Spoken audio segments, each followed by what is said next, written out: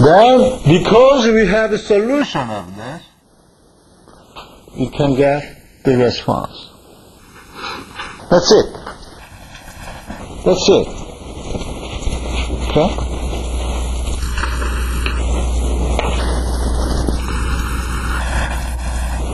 Okay. Let's work out another simple example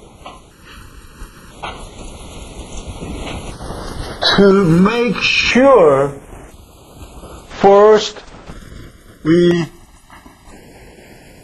can do the analysis of what I just introduced to you, and second, try to grasp the physical meaning. Okay.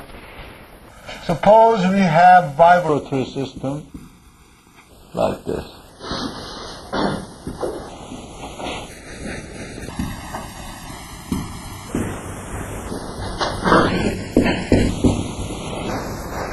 This is our frictionless flow.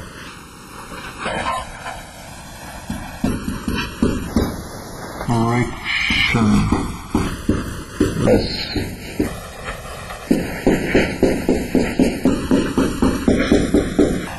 Okay, to start with, suppose we have a very special case, M and M. The same mass and the same stiffness, K, K, K. And now we know that the first natural frequency by inspection would be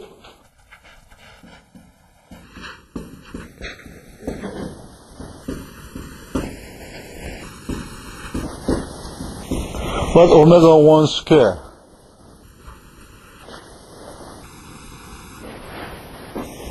The omega 1 is the easiest or lowest natural frequency that can be generated in the vibration system that we have.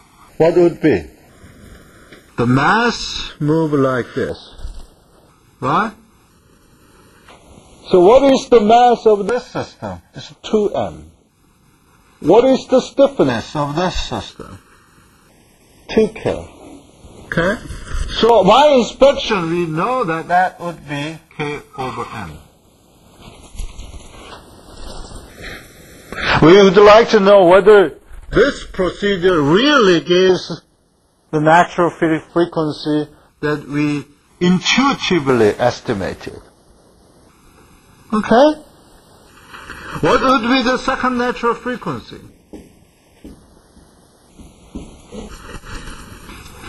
Mass is moving like this.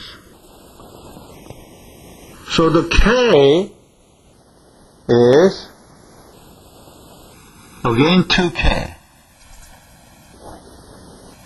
Why? Why? Why? That's a good question. Okay. So sometimes I love him, sometimes I hate him. Okay. What is the definition of K? The force required to move the mass, mass in unit displacement. Okay? So let's suppose this two mass moving in unit displacement like this. Okay? Then force that is experienced by this mass is what? 1K over here and 1K over here. Right? So he will feel 2K. Right? One is acting this way and one is pulling the mass in this way. Therefore there is 1K and 1K. At the same time, this one feels the same force. Right? So the second natural frequency is 2K over M. Well, we'll see whether this is correct by following the procedure that is mathematically described over here. Okay, what is U1? U1 is 1, 1. And this moves 1, this moves 1. And what is U2? 1 minus 1. So I mean, referring, taking the motion of M1 as a reference. Okay. I always say this is 1. Then this can be minus 1. Okay. This is what we can write by inspection in Korean duodenometrically. That is nice, right?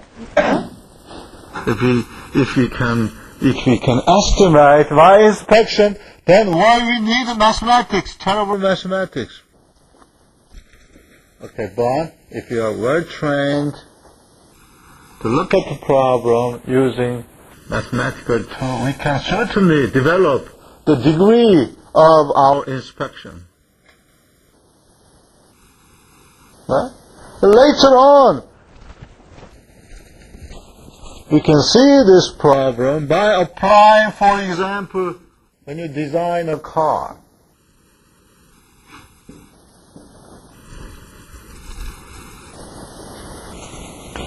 The first mode would be the motion when these two suspensions move together. That is omega 1. The second one would be this mode. Okay. The natural frequency of first one and natural frequency of second one is related with the suspension stiffness of this one and this one, as well as the effective mass distribution on the suspension. Okay. When you start your car, okay, you want to know the contribution of each U1 and U2 by the initial condition of your car. Initial velocity and initial displacement. Why this is important? Because you want to have a certain acceleration or certain feeling when you start your car. That is also related with the mass distribution, M1 and M2. Recently, Hyundai announced very ambitious car that is called the Genesis, and they claimed that they moved the mass to the back seat, and they put more mass on the back seat compared with the previous car. That the previous car all driven of front wheel drive type, and this is the very first car that is driven real fuel. So the mass distribution is very important because the natural frequency omega 1 and omega 2 are determined by the mass distribution as well as the stiffness distribution. Okay. This is has a very practical meaning, practical value. This is not just what you working on the blackboard. That has a very practical meaning. What kind of mass distribution is good for your car, for your suspension system? So 2 degree of freedom system. And then later on, you may interested to know the vibration, the more than 2 degree of freedom system. Okay. Then you may want to know the distribution of mass along the seat.